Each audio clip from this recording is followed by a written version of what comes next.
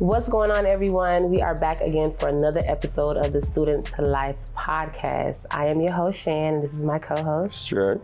And guys, we have a special episode for you today. I'm not gonna get emotional.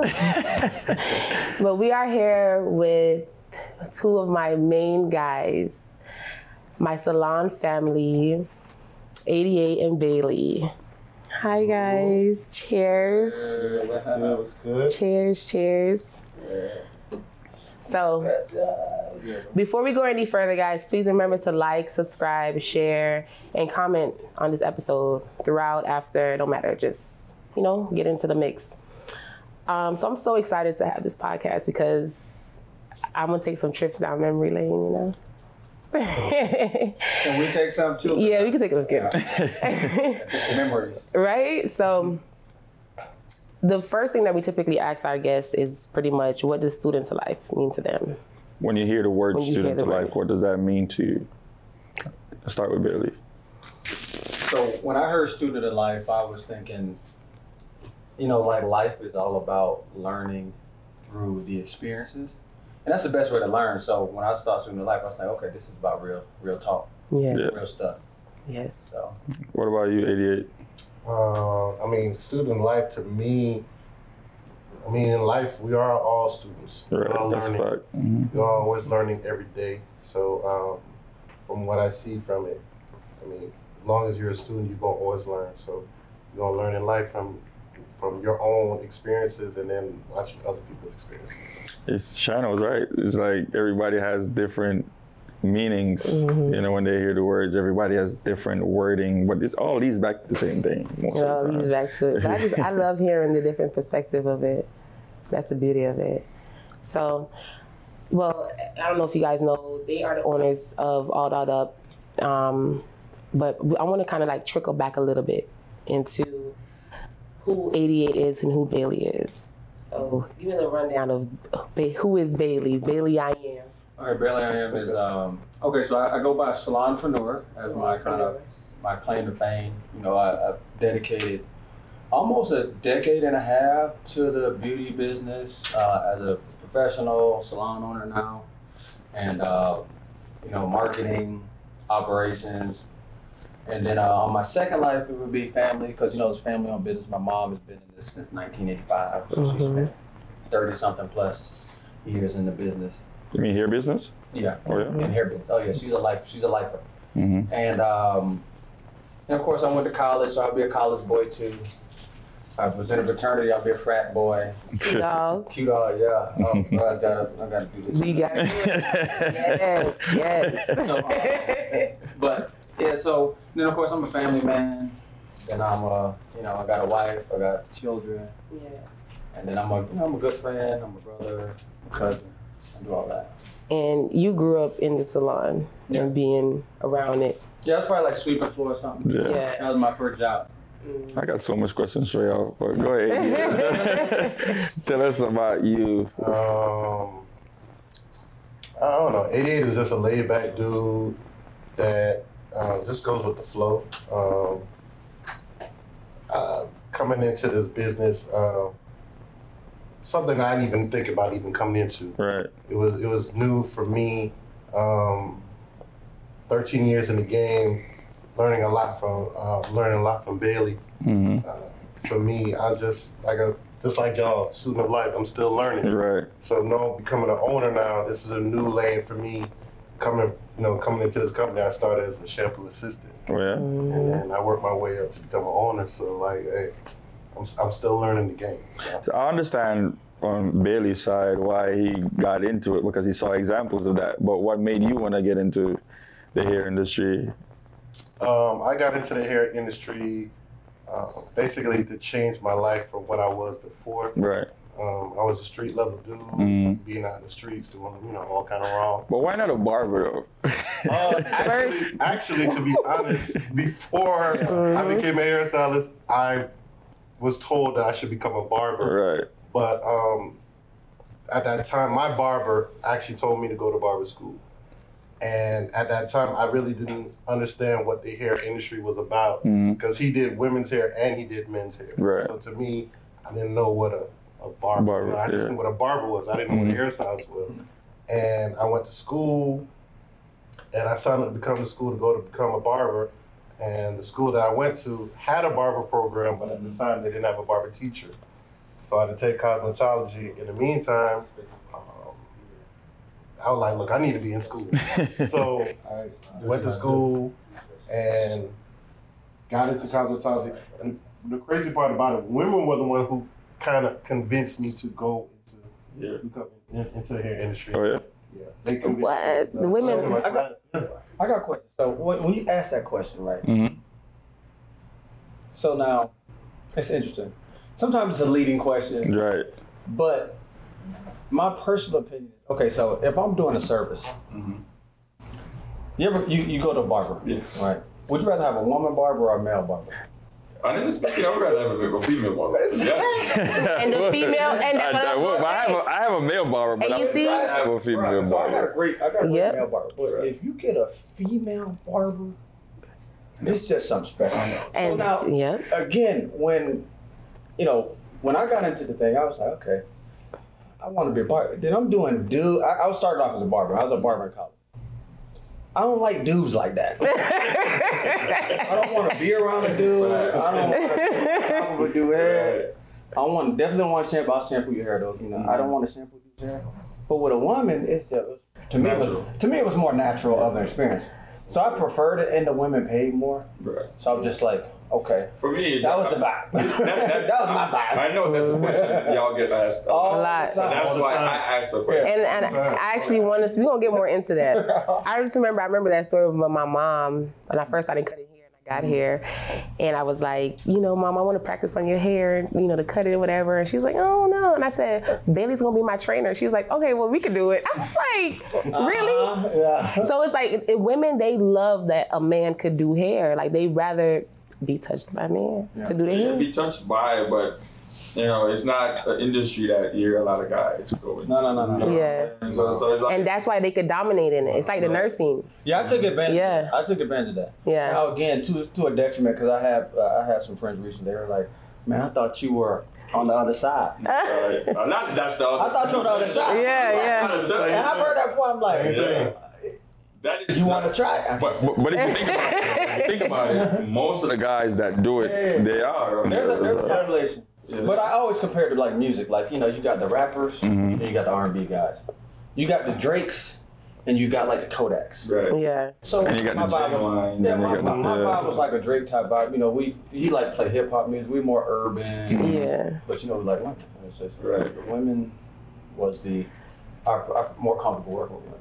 That's why it actually made the experience for me more comfortable working with them. Didn't it make it a nice vibe? Yeah, it was such a beautiful balance. We had straight and we had gay guys. Yeah, we did. We had both working in the salon, but we always had like just a natural balance with it. Yeah, male and But that's the thing. Like for us as men, we see that, but we like a lot of people look from outside in. They don't understand the logics behind a man wanting to do a woman hair. But I'm looking at it from what you guys. I would want to do it now because you don't want to be able to do it. Listen, I'm seeing 10, 15 women a day in here. I'm winning, bro. And they paying you for it. Yes. Yep. Less competition. But I think a lot of guys would know how to handle seeing so many women, especially daily, because the misogyny and not knowing how to handle themselves being in that space. Yeah. Definitely. We're gonna talk about that. I'm gonna get y'all with that later. We'll get y'all a little bit. Did I sign that waiver? For sure. Did you sign it? I told you now. So even though you guys, kind of came up in it, I know Jay came up in it a little bit later in life, when you was in the salon sweeping, was that in your mind like, okay, this is what I want to do, or were you just like, man, I want to, you know? I want to go play, do some other stuff. I like to fish. I want to go fishing. Mm-hmm. I was only in there because I had no babysitter. I could get $5 a sweep, and I was just hanging out. Yeah. What if you wasn't doing hair? What would you do outside of that? Fishing. That's it? For a living? Yeah. Oh, you saying now? For a living? No, for a living. No, in general. If it wasn't hair. At that younger Bailey, 18-year-old Bailey graduating high school. Well, I went out to college, and I was just thinking more business. I didn't know what business. I was thinking business. I didn't really consider this a business back then. I was just like, this is what mom does. Family business. Yeah. I was thinking I was just gonna go get some business or something. I didn't understand the concept of it, so I was in college. So when you came in, that's when you brought the business into it, in the mix of it. Well, yeah, I came back and I was like, okay, well, I need to get a job. So I remember I could sweep the floor. I was cutting hair in college because when you're around things, you kind of peep it. So you see, I always say when I was in college, I never had to worry about food. Because you work all for of my friends were worried about food and everything, and I was just like, let me cut your hair. One haircut, I go get a pizza. Back then, college, a pizza was like, oh, yeah, fire, bro. Yeah, that's like Italian food. Pizza, come on, man.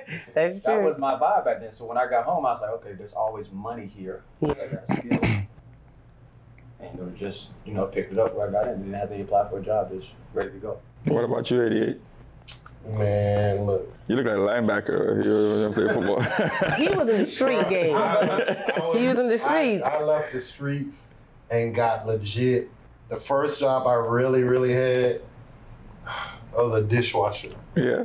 I hated that job. I did that like 4 years. I hated that job. Because to leave that life of what I was making before and then become legit, that was not easy. That was not easy for me at all. So you didn't have a dream to do anything like growing up, like I want to be this one thing and I love this? When I was in the streets, I only cared about street money, the trap value. Is it because of what you saw growing up? Yeah, I mean, because at that time... Tell them where you from, Jay. From Brooklyn. Yeah. Growing up, watching the dudes who have the money get all the girls, all the cars. The best clothes, Trying to be a regular dude wasn't the thing. I wasn't paying. So street level was for me. I love being in the streets. I love, catching every sale that I could. Right. Just to have that money. I got sisters, I got family, so I just wanted to have what they had. Right. So for me, I never thought about like me doing hair. That never crossed my mind. Right. One of my sisters could do hair. And I used to tell like, look, why don't you just get I'll pay for the money, get a shop, and to me, I'm thinking about washing the money, look clean, but she was like, nah. Washing the money, make it look clean. Yeah, that's the thing. Yeah. I know, but I didn't even know your mindset. Yeah, true. So at that time, that's what I thought. But the weird part was, she was an inspiration for me to actually get in the industry because I saw her knocking down the whole block where a lot of people were coming to come get their hair done from her, whether it was guys or girls. No. Oh, yeah. One other sister, And she was getting all the money, and I'm like, damn, you doing this legit. Yeah. So I'm like, maybe I should try to do this stuff like that. I thought it was cool. I mean, I didn't know how to be a regular person. Right. So to get into this limelight of not being in hair, I just bring the street life into the salon. I just bring that hustle into the salon. Speaking of hustle, I know like when you go into certain industries, especially this one, because this industry is broad. Like there's so much ways to make money in this industry. You could sell the hair, you could do the hair, you could cut hair, you could do cosmetics, you could do nails, you could do all of these things. But have you guys ever thought about branching off to doing like you're the supplier for hair or even like do makeup side of it or stuff like that? You guys ever thought about that? I have. I mean, I've learned a lot from Ben. Right. Like a lot of stuff that I've learned from him because I never knew how this industry could really go, and being around him and learning the experiences of what he's done made me feel like, well, I want to have a salon where we can have everything in one spot. Women are going to go get their hair done, but then they're going to rush to go get their eyebrows done, right. or they're getting their lashes done. I want to be able to be the one-stop shop. Be one-stop shop where I can have it all in one shop. So the client can have that great experience knowing that they got their hair done, they get their eyebrows done, they can get their lashes done, you know, whatever they can do. I want to be a part of something like that. Right. So it's important for me. Yeah. I think that's the name of business, is to figure out new ways to do it, and if there's a trend, to be a part of it. But we kind of, my approach, I'm getting a little bit older in the game, so my approach is a little bit more, not based on necessarily wisdom, but based on patience. Like, some things are going to come to you naturally. You're going to look for an opportunity. And when you see that opportunity naturally show itself, that's going to be for you. I'm not going to chase if everybody's selling hair, if everybody's doing it. We're not going to chase it. We're going to try to see what's our lane. And really, when we get a green light or something, we run with something that comes to us naturally. So everything we've done based on the right timing. But yeah, it's unlimited options in the business. And we encourage like partners, team members. You know, we never knock somebody. If you think you can hustle the hair game, I will advise you from a business standpoint. Like, I'll tell you all the time, you know, your competitor's getting a container shipped over. He goes to the extreme every time. Are you gonna be competitive? But if you can squeeze an extra 50 out of it, great. Maybe that's not our business. Right. But I never knocked a person doing a business. I'll always encourage, but I give you the real information. Yeah. We always talk about people being talented and have talent, but no work ethic. We talk about it all the time. Where so many people, they could do 10 people's hair, but I sit in your chair, but I don't get no good service. You know, I come to your appointment and you're late. You're not even there. You know, stuff like that makes you lose. We talk. That's the thing right there. The work ethic is so like that schedule you told me. The schedule you told me before we started, where you said, I wake up at this time. I got this plan, this plan, this plan. Those entrepreneurs, that's the type of people that we are typically involved with. But you don't always see that energy is not always matched in this industry. So you have somebody thinking that they can get that done in 3-4 hours and they're doing something. Right. I don't understand how it happened. But you're going to be a new professional in any business and you think you're going to get done in 4 hours? We putting in 16 hours. I've been up since 4. You've been up since 6. Right.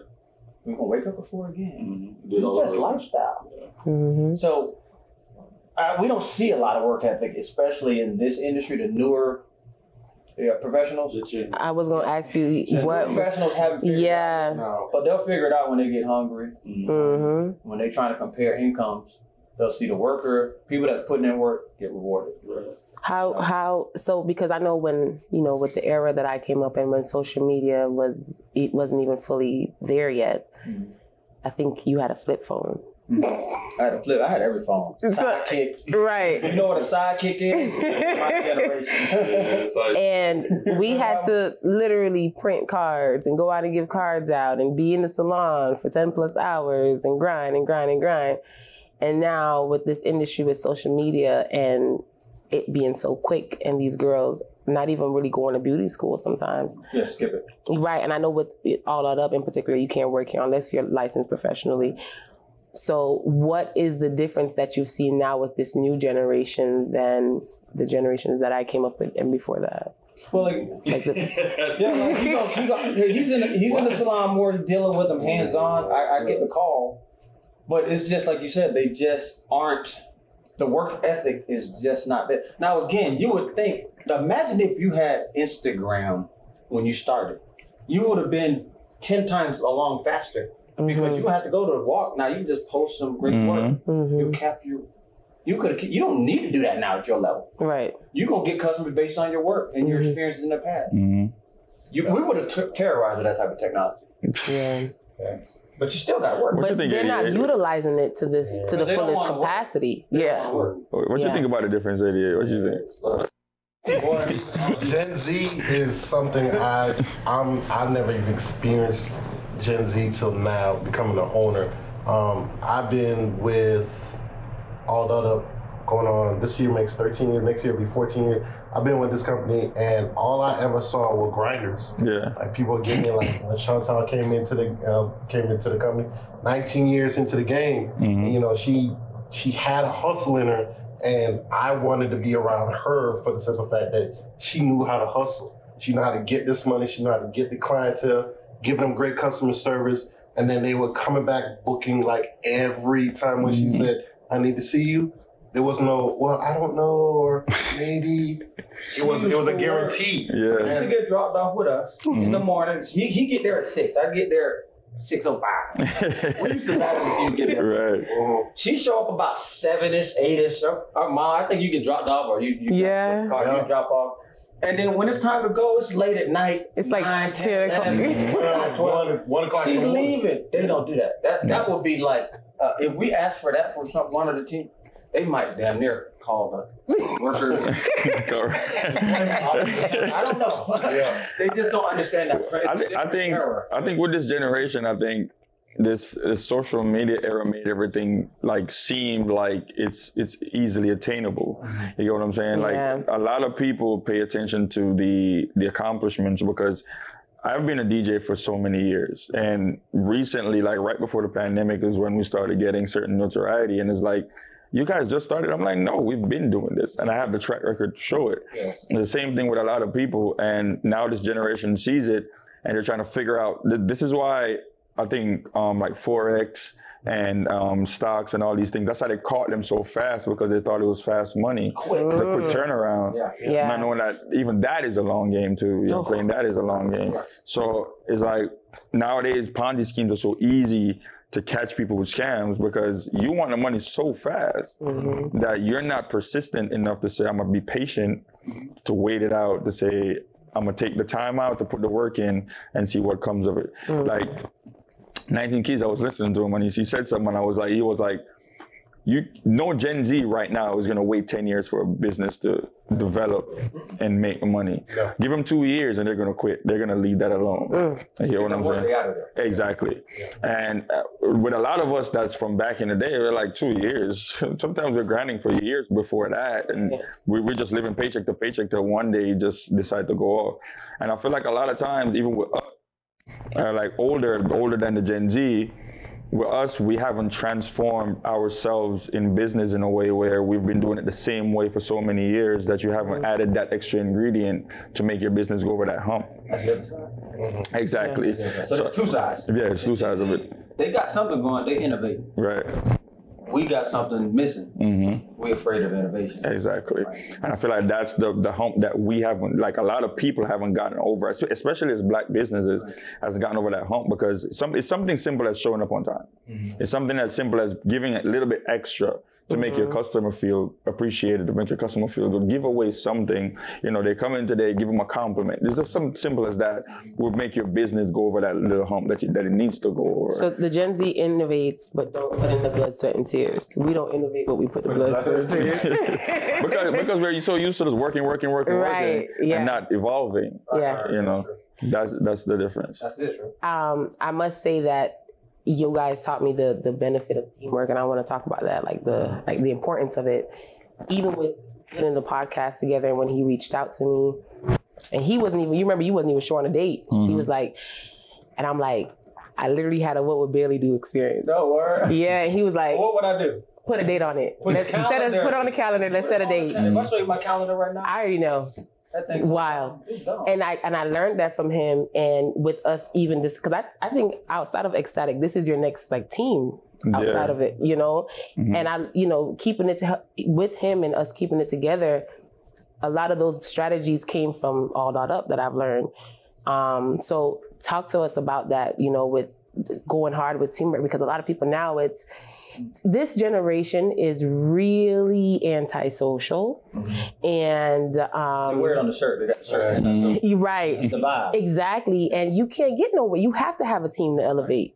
You know, so after you guys go ahead, I'm gonna throw in my little team. Yeah. So again, I was taught that as well, and if you look at any formula, any playbook, it's a team there. And they always say, oh, you got this one person, he may be a star, but without a team, he can't make it. LeBron came down. I mean, it's unlimited. So I didn't make that up. That's just what it is. So once you get to a certain space where you got to get somewhere, you're going to have to figure out who you're going to get there with. Yeah. You're going to have to figure out who you're going to get there with. So that was just my formula. What do you think about the teamwork thing? Oh man, look, teamwork is like he's big on that. Really important. Like, you know what I'm saying? Like, to me, there is no I in team, you know, and like everybody, you know, Michael Jordan had to learn that he couldn't do it no matter how many points he scored. He could still get 60 points and still lose. Until you got a Scottie Pippen, Steve Kerr, all those other players to be able to make him get those rings. You can't do nothing without a team. I think with the new generation, I think this whole electronic era where a lot of kids don't go outside and play sports and stuff like that. I learned team building from playing sports. I've played like 6 sports in my lifetime. You know, I grew up in Ireland, so I play soccer, I play cricket, I play all these sports. So that taught me the value of teamwork. Not only that, it teaches you the value of everybody being on the same page with the team. Because if you have 5 guys that's going in this direction, 1 guy is just lagging behind, you're holding everything back because we need your contribution to the team too. So if you are part of this team and you're not pushing your weight, now the weight falls on everybody else. You know, we learned that from teamwork. So I feel like this generation, they have so much individuality. You know, they have the Instagram where it's just me. You know, if you go to my Instagram, you're gonna see just me there. If you go, you know, if I'm in my house playing a video game, I'm in the video game with the headphones on, it's just me. It's just an individual thing. So you see that decline in younger people playing sports now. And an increase in like online activity. You know what I'm saying? Because right now I have a nephew. He's 6'2", and he's 13 years old. He wears a size 15 shoe, so you know how big he is. He has no hand-eye coordination because he's never really been into sports. He don't really like sports like that. But you give him a phone, he'll be on that for hours. He can work that thing. Exactly. Ooh, so the world of technology we go into. That is what I'm saying. So I feel like if you suspend Instagram for a day, I feel like there would be a lot of crazy people running around because they have no idea what to do with themselves. And the crazy thing is, we learn what we love from going outside and making all these mistakes and trying everything. We tried every day, literally. We tried swimming. We tried all these different things in order if I like this thing or not. They're not even trying nothing, bro. No. You know, so then seeing it online and be like, you know, so is that gonna be the wave? It's going to be worse when AI drops it. When AI drops it out live, it's going to be even worse. Because now it becomes, I can tell this thing to do what I want it to do. I don't have to do a contract right now. I could go to AI and say, I love using AI. I started using ChatGPT just the other day. I was like, this thing is crazy. I just heard about that. You know? ChatGPT. That ship is sailing. Exactly. It's not like back in the day where you have to do everything. You have to walk over there to do something. Now you can literally send a text message and you get it done. That's so simple it is. If you want food, you can get it on your phone. If you want a ride, you can get it on your phone. You can't even be stranded no more. That's how bad it is. So everything is going to be so easy to get that nobody is going to want to work. That's what I think. So that's I don't know if we're going to get into government conspiracy, but with the AI. I mean, just what he just said right there. That's gonna, there's a breakdown in how we operate as a society. Yeah. That's gonna cause a whole bunch of issues, like the AI. Have you seen the Burger King or the McDonald's that they're rolling out with no people in it yet? No. Yeah. Oh. They're rolling all of these things where because they're tired of people not being able to work. Team. Well, no worry, this robot gonna work. Yeah. We don't have to hire you no more. That's our solution. So they've already solved the issue. We can't find somebody to do a haircut. Right. So we can't find a robot to do it. So they've already fixed it. They found replacements of people. So now what are those people gonna do? I feel like we as Black people have to figure out how to get into that industry because it's not going to turn back if we don't get into it. So I feel like we need to figure out how to get into it and make some money out of it. Yeah. Like STEM. Yeah. So that goes into my next question because we were talking about earn your leisure and stuff. How, like, being in the hair industry, how did that help with branching off and making, having incomes from other businesses for you guys? And I know now you're in other lanes, which I want to talk about later, but just while you were in it, I know that, it was easy for us to, for me personally, I wanted to always think of what's next outside of it, So that's something we're working on constantly, because I had that conversation with Mrs. Lucas a lot. But there always needs to be, like I told you, hey, this is just always a part of your journey, but this is not the end of it. Like, this is a part of it. So, like, it does free up your time. Now, what we do at that time, it's up to you. It's up to you, but it does free up your time. So with that time, again, I like to get into stuff like schools. So I like to be around people that's a little geeky. I'm on my geek thing right now. Right. But when you get the time freed up, you look for your passion and see where it's going to take you. So I mean, school, education, training. I played golf for a couple of years. That was kind of hardcore. I like golf. I picked that up. AD seemed like shoes and shopping. Travel. I mean, it could be from there, but. What you guys think about finding somebody to, say for instance, you're owner now, right? And you're gonna branch off now. How hard it is for you to find somebody to take over that role, to run that business for you? They've been doing that for years too. Yeah. How long have you went through now? Maybe like 7? We've had 6. Right now, y'all still have 3. 3 now. We're gonna be on 4 shortly, hopefully in the area. So we've had 7 in total. We're going on our 4th. We'll be on our 4th project. So, that's natural in business. Open, you grow some. Every growing pain is you gotta retract some. But we're at 4. We're gonna be at 4. I don't know. What was the question again? Yeah, how hard it is to find somebody to take over that spot. Look. Regardless, whatever position you're in, and you want to say step out and go do something, somebody got to be there to take over that role. In fact, you can't even really do it like that. You gotta have somebody that's already with the company. That's because it's a passion. Yeah, you have to. Yeah, you have to. You can't find somebody to replace you. You have to find somebody that wants to be elevated to that next experience, and then that next experience is their experience. So that's a challenge. Yeah, Bailey gave me my first shot. Right. Like I said, for me to become a partner, I didn't even fathom that was going to even come to me. I like playing the role of being in the back. Making sure everybody else is great.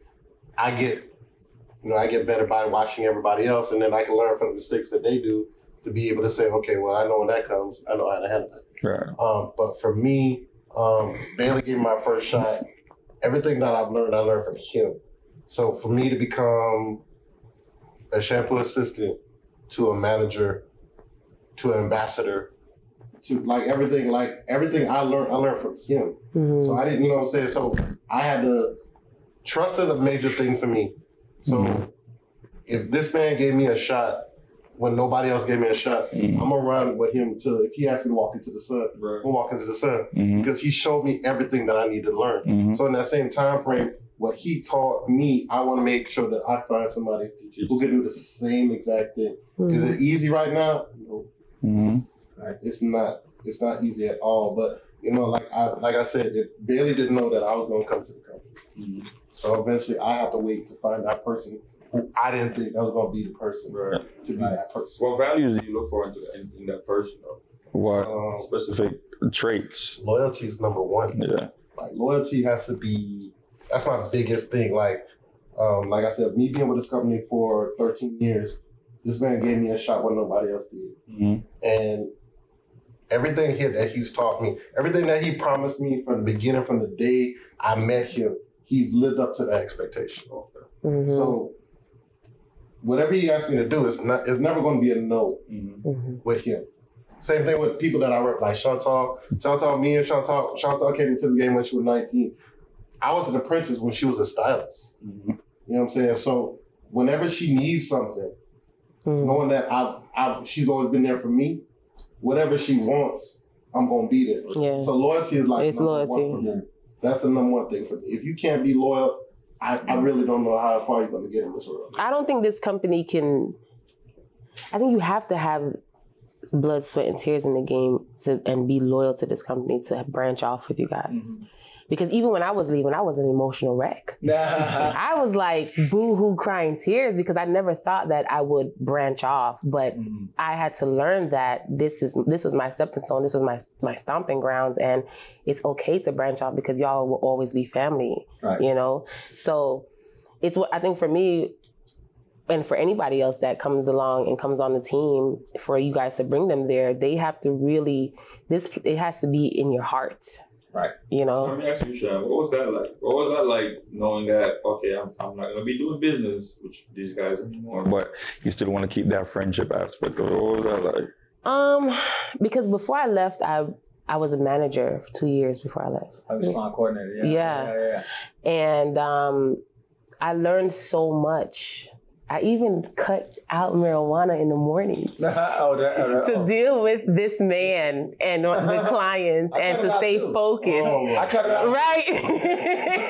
Right? No, but it's, and I say that jokingly, but it's serious because I took it serious. I took it very, very serious. And I knew I had him by my side for, you know, anything that I needed. But leaving was... It was bittersweet. It was like, I knew I had to do it, but it was like, damn, this is all I know. This is my salon home. I literally came here 1 month after graduating beauty school. So. And you were a baby. And yeah, so I learned everything. I made all my mistakes and I grew so much.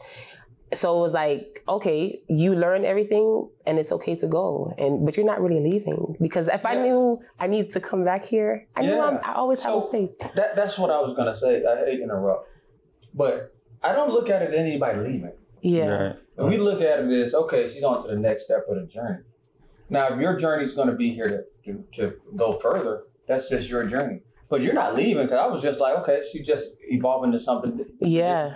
You can always come back because you're a positive person. Right. You can, and there may be, this is a project we're doing, this is the opportunity. Yeah. Who knows what the future may have, Right. 5, 10, 20, 30 years down the line. Yeah. I never looked at it. If somebody's positive and we got a part, it's not really leaving to me. That was the Dame Dash Jay-Z conversation. Yeah, the conversation we had. I don't look at it as a person. I look at it as a person just, we're on a different journey right now. Mm-hmm. Yeah. But journeys may line back up. And I feel like a lot of times, to be honest with you, a lot of times if a lot of people that stay together, like we were talking about the same Dame Dash and Jay-Z thing, that can make a partnership or the business even soar even further when you take out the egos, when you take out the personal side of it, and you guys could just stay, like, think about if like James Harden, Kevin Durant, and all of them had stayed together at OKC, that would have been a beast team.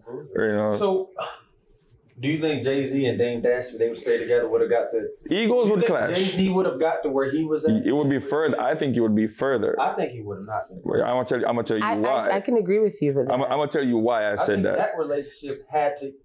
I don't think every relationship has to stay together. No. Okay. That is true. No, not every relationship is not supposed to stay together, because sometimes you need that individuality to see your full potential. Yes. Because sometimes when you have that pillow to on all the time, you don't get a chance to say, all right, I'm gonna take this chance and I'm gonna do this on my own. Sometimes. But sometimes when you have that backbone all the time to say, all right, if you can't, then I will, and you pick up each other's slack, it pushes you further. Yeah. But when that ego comes into play, that is the part that's going to drag you back, you know. But sometimes, like, individuality is needed in a team, and that is what a lot of people don't know how to do. You can still be a team. You could be you could be you, me, I could be me, Shan could be her. Right. We have our own thing going on over here. But Jay-Z wouldn't be able to have that own thing going on because Dame Dash got one piece of that. You know what I'm saying? Okay. So that, I think in that aspect, with the Jay-Z and Dame, I think there was the ego challenge. Oh, yeah, for sure. Their egos, you know, they got hundreds of millions of dollars. Those egos, it was the party was over. Right. I think a lot of times. But is that not as successful enough? Yeah, it is. You know what I mean? Like, I think the problem is a lot of times. Make a couple $1 million together. We ain't got to make $1 billion. Right. I think a lot. PayPal. Go start Tidal. Go start Uber or whatever. Yeah.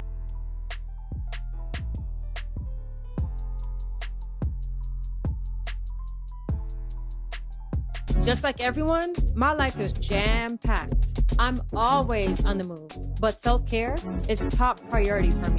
That's why I'm a part of the Texture Club at my favorite salon. My easy monthly subscription to the Texture Club solves everything.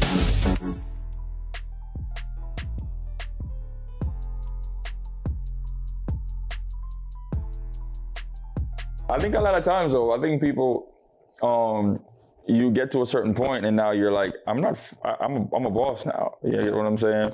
I feel like a lot of times we are a part of a team and we're not able to take a criticism from somebody because I'm making 100 million, you're making 100 million. Why I gotta listen to you? Yeah. So I could go on my own and have these people feed my ego instead of have somebody by my side to say, bro, that's not the right way to do it. Yeah. That's what messes up a lot of people. Yeah. You see so many music groups break up. You see so much business relationships break up because of the same thing. You're making, let's say you open a salon on your own, right? And you're seeing a certain amount of money and a certain amount of people are giving you these compliments and saying you're the boss, you're doing the right thing and this and that. You forget that the reason why you're the place you are is because you had these people by your side.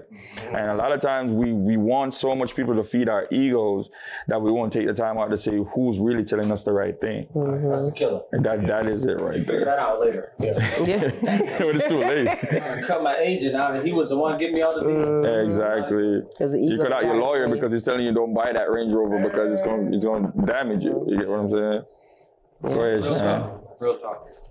So I want to touch back into the smoke a little bit. We can get back into the fog again. About the misconceptions, right? About male hairstylists and stuff. And what were some of those challenges that you had with, those misconceptions? And you, Bailey, being, married and having all these women clients.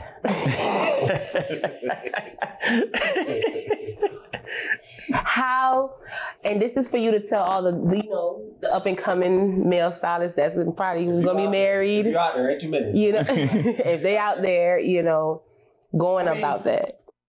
Again, it's like a kid in a candy store. Mm-hmm. So if you're a straight male, you want to be around a lot of women, you want to make a lot of money, it's an industry wide open for you. The one dude I remember, I'm not going to say his name, but he was a well-known straight male stylist in the area. Not the one you think I'm talking about. But I just remember he had a Porsche 911, but he had 9 kids. Oh, shit. He ain't got no money. He had 9 kids, bro. I mean, he could have so many women straight in the year in a woman's intimate space, and you making money. It was that was like my first thing. I was like, okay, I'm gonna not really cross the line in that capacity. That's how you handle that's how you gotta look at it. But anytime you have any opportunity to be around women, success, and like you said, they keeping the professionalism. Nice guy. I'm reading this book called The Power of Discipline, and he talks about discipline being like a muscle. Like you can only say no so many times. Yes. Like you see so many beautiful women during the day, you can only not look so many times. After a while, your mind start to get weaker and weaker. Like I guess I could take a look, and then it goes from that to I'm looking, and then from that to something else. It talks about you can exercise that as much as you want, but it doesn't get exhausting to stay in your discipline phase for so long. So you had to learn that professionalism, keeping it professional. That's a concept. That's a concept. If you come into this life, that's a concept. You're gonna be around women all day. You're gonna wonder why you exhausted. You're gonna be all because you trying not to look the whole day. You get mad at your wife and be like, got 40 women over there that just want me to hang out. Yeah. Literally. It's so funny you said that because... So it affects your relationship. Yeah. Even as a woman, I had to learn that my early years, working in the salon. And I got bamboozled a few times. And clients would make it seem like, oh, let's hang out, outside of the chair. Mm-hmm. And I was put in some predicaments in lounges and bars, and I'm like, whoa, wait a minute. Because I'm not, so I'm just, and then I would think like how y'all would have to really deal with that pressure. You deal with that 88? What? You wide open, I mean, I do, but I'm a street dude first. So you don't stick with your money. You can't stick with your money. Right. So, I mean, I always keep it like, to me, the more you want me, show me by spending your money with me. That's how I look at it. Like, I get it that you might want me for a minute, but if I could keep The money coming in. I'm gonna love you for a long time. Yeah. That's how I look at it. I don't. He told me that as a DJ. Yeah, that's a rule. I mean, I can't. It messes up every single time you see that rule broken. It just gets bad.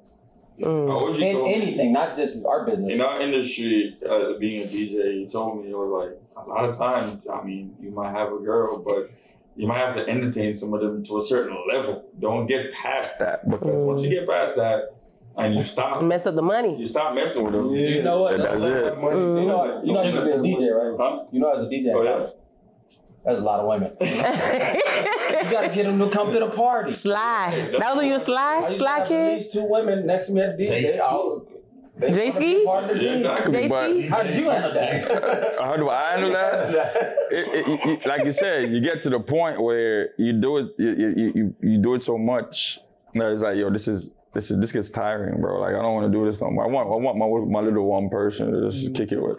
But with me though, I have different personalities.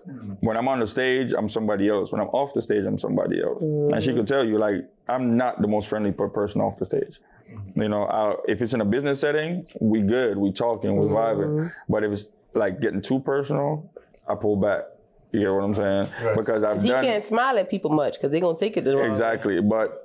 But then, like the OG told me, it was like sometimes you gotta flirt with them a little bit, just a little bit. Don't go past that, because once they feel like you're not giving them a certain friendly energy, then they're not fans anymore. Yeah, you gotta keep it. Man, I've been fondled behind the chair. I've seen Jay fondled. What? Yeah. Yes. Yeah. I haven't seen him fondled, but he's a little, you know. But I've been. And I'm like, whoa! But Jesus. Like I said, like I all I think about is. What do you think about that though? Like, a woman would be free to touch you, but if it's the other way around, it's a line that you probably shouldn't cross. Yeah. Cross that line. That's law. Yeah, like that's me. I don't know. Like I said, like for me, it's me being in the salon. Like I said, it's like being on the block. Yeah, you look at it that way. I can't. It's true. He did. I can't let you come by like what's up. Yeah. No. Give me that money first. Like I'm always thinking like that. Like because to me that's how I keep you. Right. I keep you in that right there. And I mean, yes, there's a lot of beautiful women. Chantal's had, Bailey's had, a lot of members that I'm like, God, she bad. But I realize the money it messes up the money. Pulls me a little bit because, like, yeah, I can do that. But then they're gonna be like, since we did that, I get a discount. I get that free, right? Yeah, exactly. I don't want to give you free. No, you're not getting that. Yeah. And then to me, I like, if I'm gonna mess with you, what if things go bad? Now I lose. Now you lose the. Now I lose the money and the stuff. Yeah. I know. I want the money. Let me keep the money. Yeah. And I run with it. Like I'd rather keep running with the money. Has there been a case where women try to get at you and you're like, no, you good, and they just stop coming anyway? Absolutely. I've never had it. He probably had it. I've had it a billion times. Yeah, he's had it a lot. I used to be. There was one client I had. I was afraid of. I needed like Chantal to be with me because I was so scared what she might try to do to me. So I was like, Chantal, you need to come into work. Like, I don't want to be left alone. Can't be left alone. I mean, like he would be at a shampoo bowl and her hands like this. Yeah. Like if it was if it was somebody that I was attracted to, that'd be fun. Yeah. But no. But if it was the other way around, it would be harassment. That's what I don't understand. Like, I mean, we as men, we're not complaining when a woman touch on us, but women don't want everybody touching them. So. But yeah. Every woman will see females will see my face and be like, he's not approachable, and I love that. Because that protects me in a lot of ways. They like that though. I like that. Like you, you have that face that like I'm straight business. Yeah, don't play with me. I always look at only certain people are supposed to go past that. Exactly. Other people will see that like, no, let me leave him alone. Yeah, exactly. Like he gonna cuss me out. That happened for so many years. They will go to my brother and be like, "Hey, tell your brother I said," and I'm like, "I'm good, bro." Tell them to go about their business because I'm not messing with that. Because you got to keep it professional. Yeah. If I don't do that, there would be so much problems, man, and drama that in my industry that I'm in doing music, it's like, you would think that everybody would mind their business. It don't work like that. You know, everybody want to know who you're with, what you're doing, like, and then they take that and it goes to in their group chats and it goes with the friend groups and everybody talking about you. Now you become a topic of discussion. It's. But you're in that business though. At this point, you guys are entertainers. Yeah. And now I have to feel the raft. Yeah. From being his co-host. Have you ever thought of just playing the long game with it and just? Hey, really? I mean, the entertainment business is like we talk about controlling the narrative. Oh, they like that storyline? You know what? We talked about it the other day. Me and some of my friends were talking, and it was like, I know exactly what to say to get clicks and likes. I know exactly what direction to go in. Easy. But that's not what our podcast is about. You know, I'm keeping it on this level where we're trying to teach, and I'm passionate about philanthropy and giving back and teaching and changing the narrative and changing the mindset of our people mainly. Especially black people. Yes, especially Caribbean people, where we grew up a certain way, where we are used to a certain mindset, and if we don't break out of that, it's going to be to our detriment. So I'm doing my part, right, in making it cool. I say that to say, and I get where you're going with that, but I say that to say when you look at the most impactful stuff, sometimes you got to bait them in there with sugar. Like you got to bait them in there with it. That's why I'm here. You bring them in. I put a little sugar to the podcast. And you can really, I mean, the really good marketers, the really good media personalities, they bait you all the way in. Like, I mean, if you look at, say, the Will and Jada fiasco, I mean, they baited us all. That's strategic. Yeah, super. Completely. That's what I'm trying to tell everybody. And they're like, let's launch it now. Right. The book drops. Exactly. And the book dropped, and everybody went to read it to see what it's about. But we looking at it like, man, that's messed up, crazy comment like that. Like, okay, this is what we needed. Yep, this is what we needed. What time we going to Bahamas? We going to Bahamas. Yep. Yeah, it's true. And your real life is not what's out it's there. Not real, it's not real. Just put stuff out there. Like you're going to podcast, you say some crazy stuff just for you to go read the book. When you do that, when they come into the book, you'd be like, save. Positive energy. Be a good people person. Right. Feed them in there. You can still give it to them, but they got to eat it. They talk about a thumbnail. Like, I listened to a podcast called In the Meantime podcast with Tulux. He's Jamaican. So he talks about like the thumbnail he uses and the headline. It reels you in. And once you hit that link, you're not hearing anything about that. Right. That thumbnail that you see. But you're going to go through the clickbaiting, For the positive, though. Yep. For the positive. Right. So I feel like I'm trying to develop that, but it's like, I don't want to be that. Her job. That's what she wants. That's why we got into balance. The relationship talk and stuff, that's her. That's all her. For me, it's all about business and education and information. Right.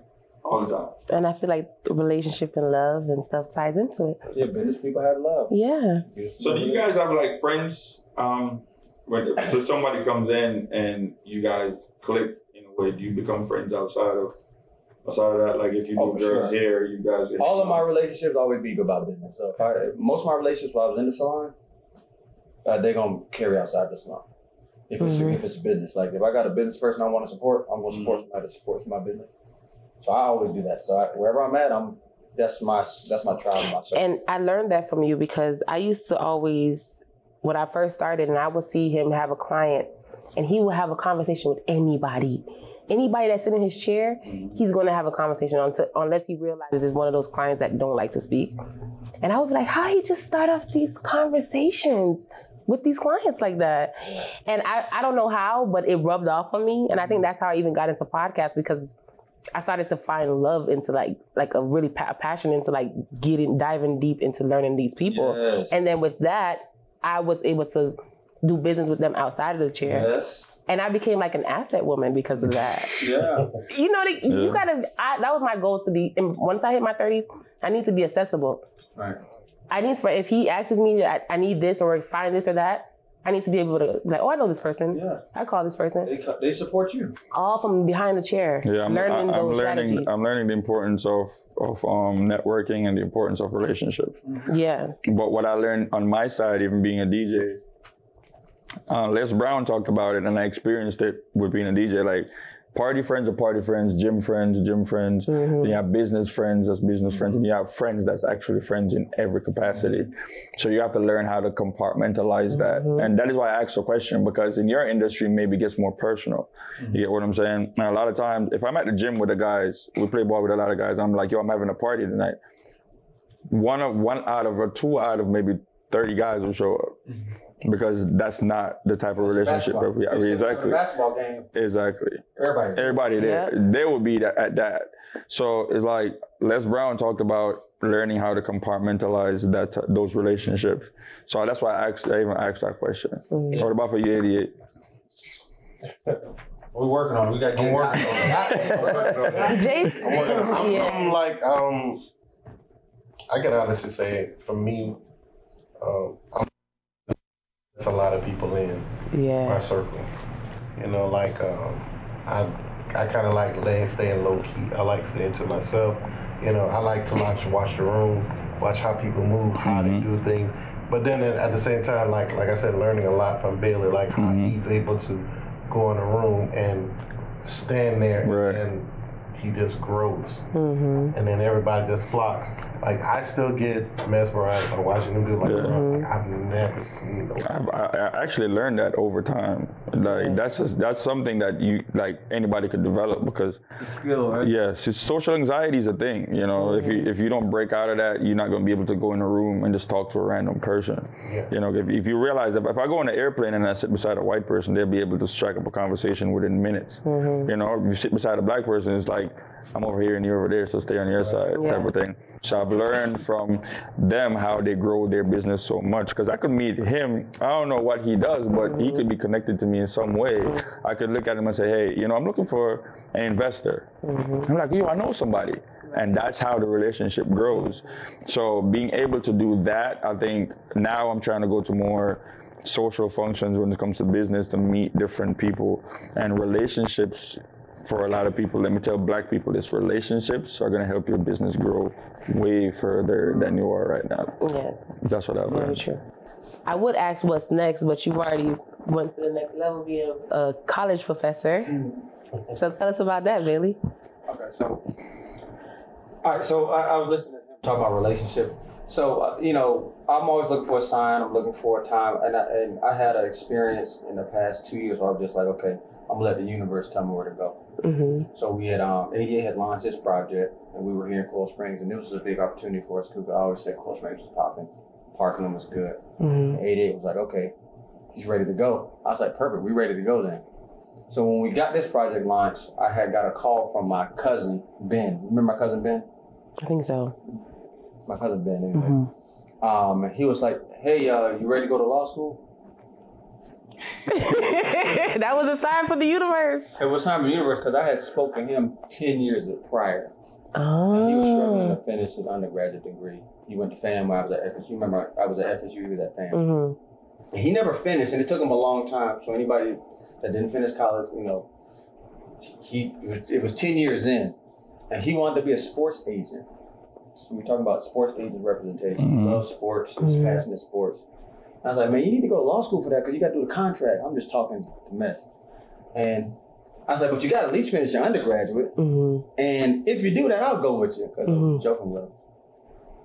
So that's how I was. So I was like, okay, well, Lord, let's go. I'm ready to go. So, you know, and that's kind of how I've been rolling. I was already teaching. My whole plan was to just teach business. I was talking business. And I was going to teach business. We still operate the salons. And then, but you know, law school, one of those things I bit more than I think I can chew. So now I'm like, you have to break it down in pieces. Well, I'm in 4 in the morning grinding on this thing. It's tough. But I remember when, I don't even know if I put pieces together back then because I was so young and just naive in life, with knowing that you were an educator for business. And we went to Atlanta. Oh, your first trip. And he was like, all right, I need you to handle the what was it? The PowerPoint. And I'm like, well, what are we even doing here? I was just excited to go to Atlanta and just. You were trying to party. I was trying to party and hang out, and I went in this class. This man has a whole huge class coming, Browner Brothers. Yeah, we're doing social media. And I'm in the front, and I'm like, I don't know what the hell I'm doing right now. This man just threw me into this class with him, and that's when I found out that you were into teaching business and education and stuff like that, and you were just, and it goes back to like. What we were talking about earlier, like how you can just go into a space and you just can command a room. I didn't even know anything about the word anxiety at that point of life, and I think I just naturally it fed off on me, like because you've always just been nonchalant, like just let's just get it done, let's just do it. Yeah. Like when you say business, what level of business is overall business? What was it? Marketing. So I always believe. Well, the first thing I learned in business was you need clients. So the first thing I brought to all the salons was my brother-in-law made websites. I was like, you know what, we gotta have a website. This is now, this is 2002. Like, we have websites. You can't even probably think that far. Yeah. It was the equivalent of like having a TikTok right now or something. Yeah. I was about to start high school back then. So you were, salons that have websites, so I was like, we need to get a website. And the website was marketing. So then we did good in marketing, and that's when we started teaching marketing. Look, if you want to be successful in business, you gotta have great marketing. So then I went to school for business, and then that was just marketing. So I was just teaching marketing to beauty professionals. So in that marketing space, we were talking about it earlier, the different aspects of it. As I'm going on learning, but I've realized that there's different demographics to reach with different type of marketing. You know, because QVC is still selling.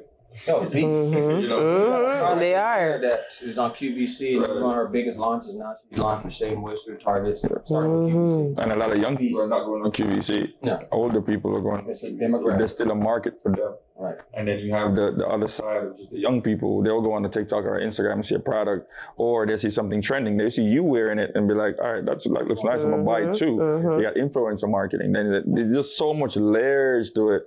And doing a festival like. Dealing with older people. First of all, older people are rude as hell. That's number one. Are they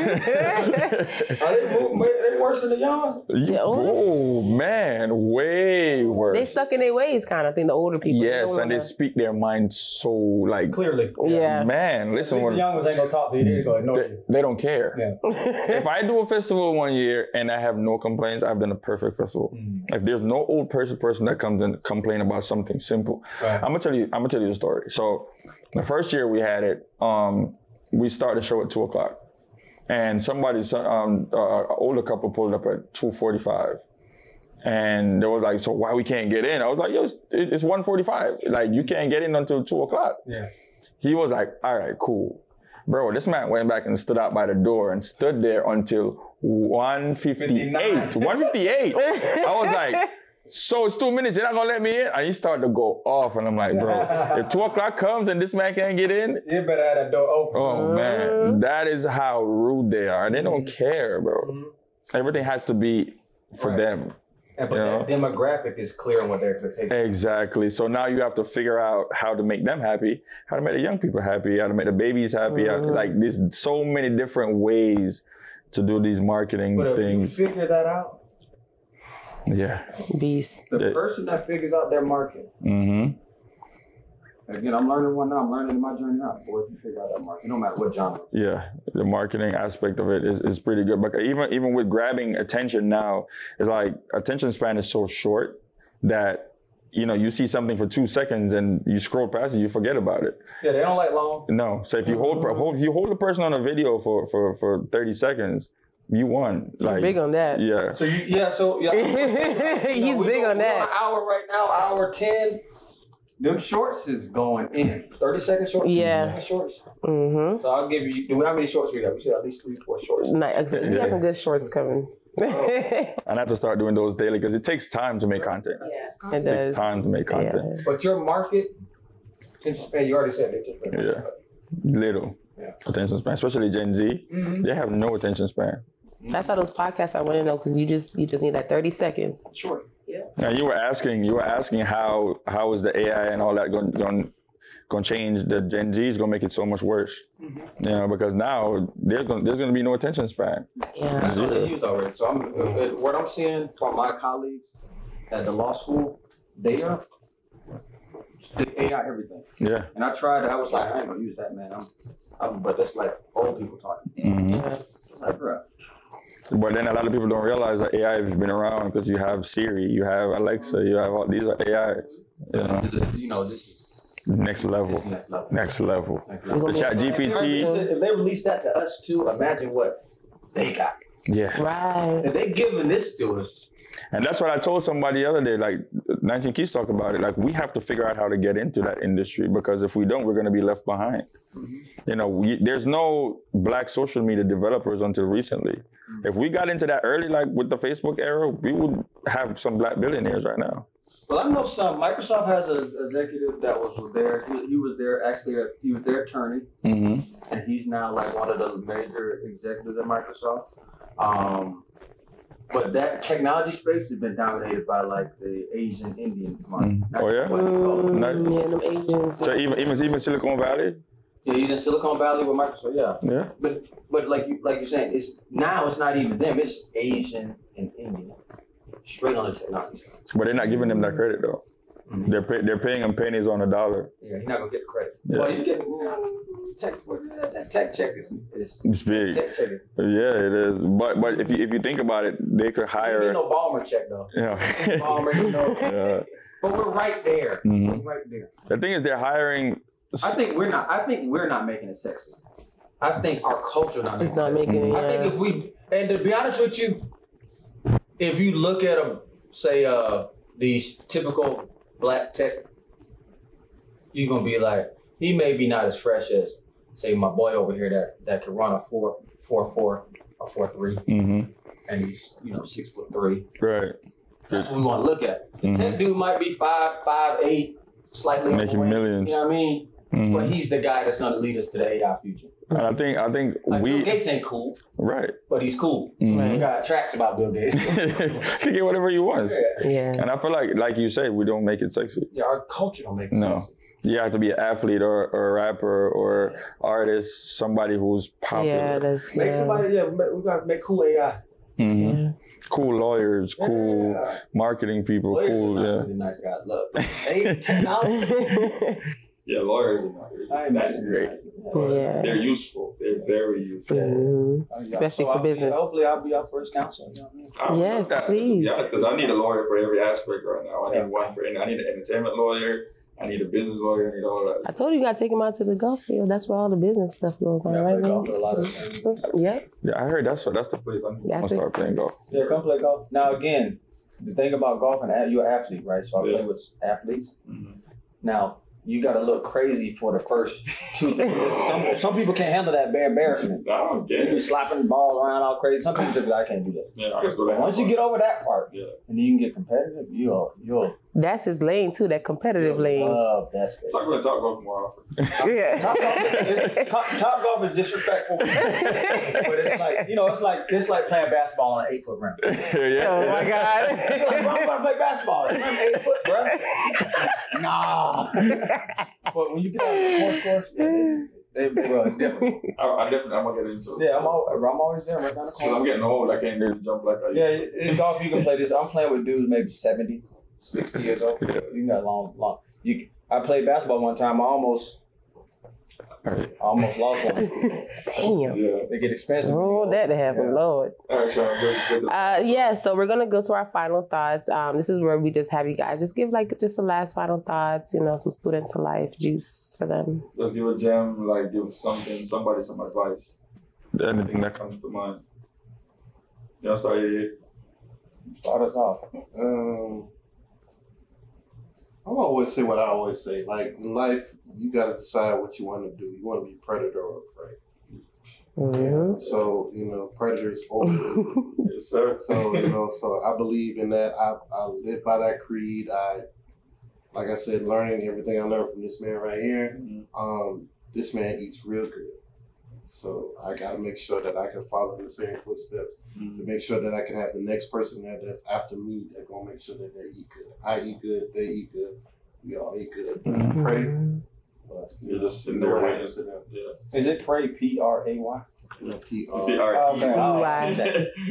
Pray and pray. Yeah, so that's predator or prey. That's what you gotta be. That's true. That's peace. That's it. And so I want to thank you guys. I'm a student to life now. Yes. And my thing is always going to be patience is the fast way to the destination. Mm-hmm. Like a lot of times we want to rush there, but patience, you're going to get there so much faster.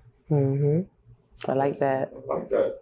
I think mine would be in a relationship aspect. I've learned recently, like my brother, shout out to my brother Drew with Miller's Marketing. He called me and was like, yo, you know you're better at this than me, because he does networking events, and he's had success doing networking events. It was like, yo, actually you're better at talking to people than I am. But what I said to him was, I said, I can't go in a room with all these business people and I have no value. I have nothing to say. I do this thing and I do it extraordinary, or have this thing to offer. Because if you're not useful, you're useless. So I can't go into these rooms and say, you know, I have a dream to do this thing, but I've never actually pursued it.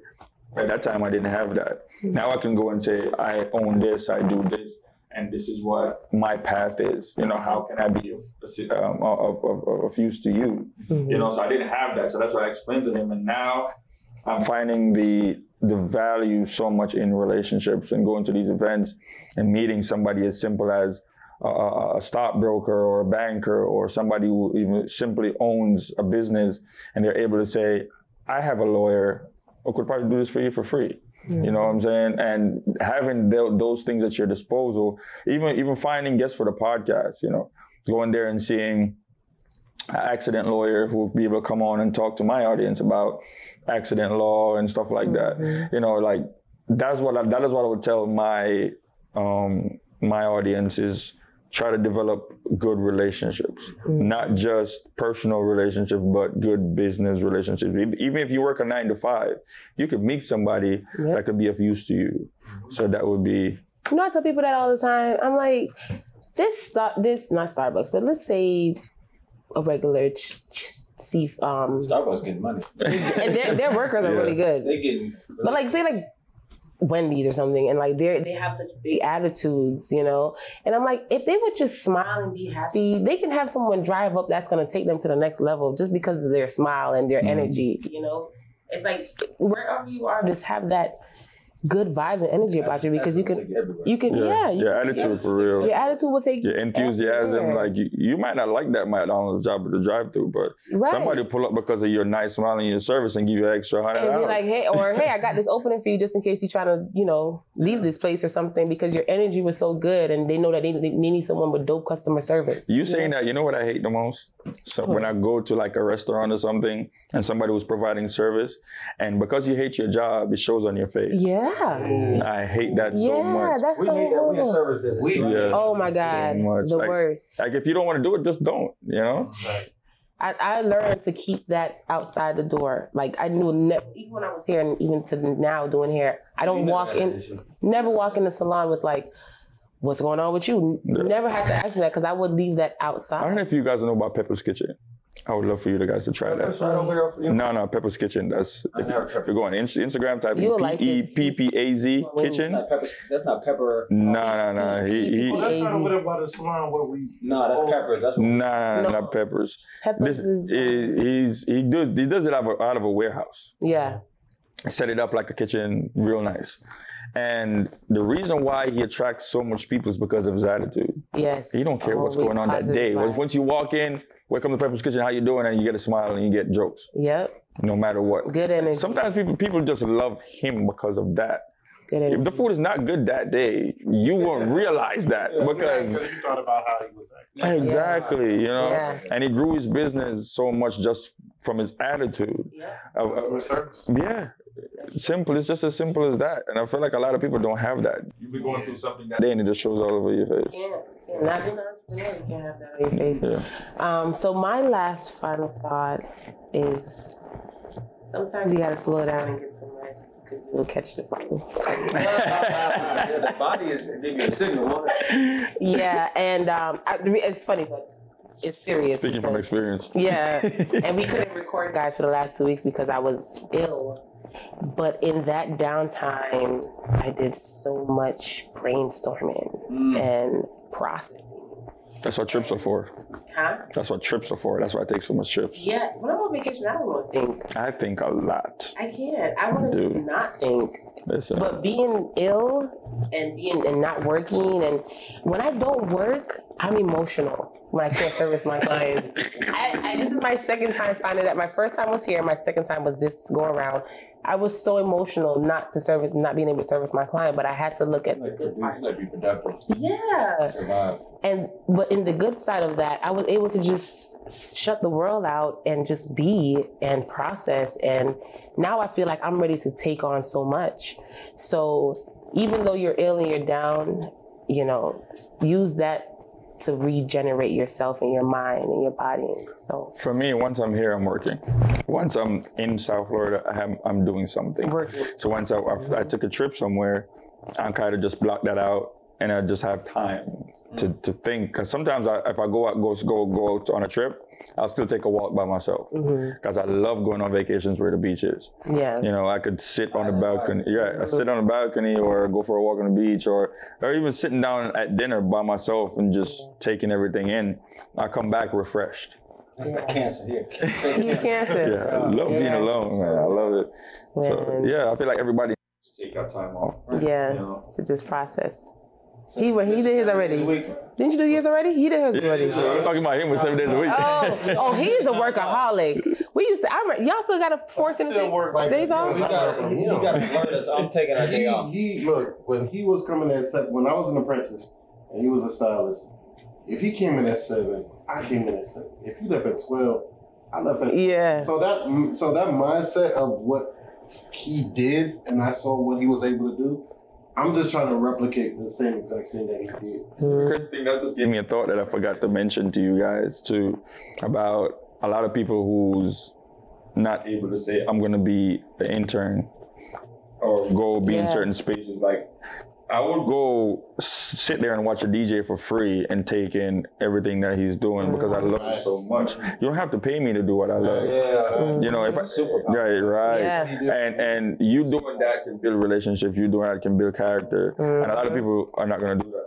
They're not going to take the time out to do just that. You know, even the value that you get from that experience, I do that. I run that all the time. Yeah. Like even my new I'm in a humble experience right now, and I be in there like it's heaven. Being beneath somebody, just learning, is heaven to me. Yeah. Some people don't like to learn from nobody. They know it all. I love it, but I think a lot of times if you don't find the right people, that's the problem. Being in certain spaces where you have the right people who's going to actually let their guard down and teach you everything they know.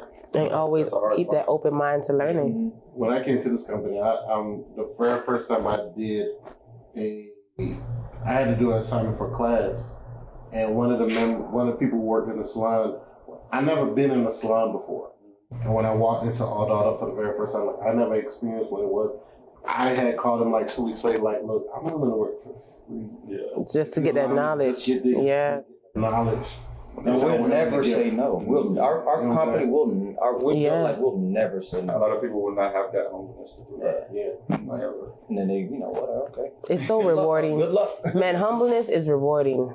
And open mind to learning, so rewarding. But also being able to teach too is also another rewarding thing that a lot of people don't talk about. Yeah. You know, teaching. Like I'm a mentor at a middle school. I'm mentoring kids there, and every time I go there to talk to them, it's like I'm learning from them too. Yep. You know, and it's rewarding. That's the best part of it. Giving is like the most rewarding thing ever. Yeah. You know, that's why I love to give That's so the much. universal principle. Yeah. It's more selfish than anything. Yeah. So. Yeah. We used to go to the schools and talk to the schools here.